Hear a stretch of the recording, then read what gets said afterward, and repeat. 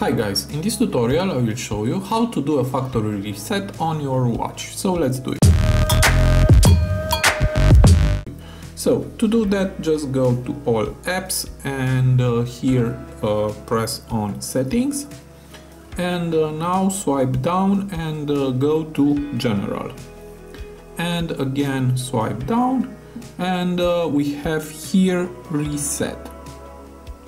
Just press on this option and now if you want you can do a backup to your data or just press reset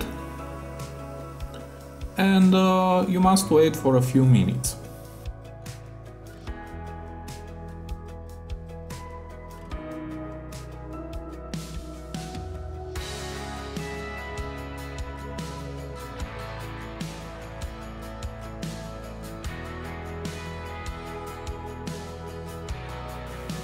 And now I'm back and all it's over.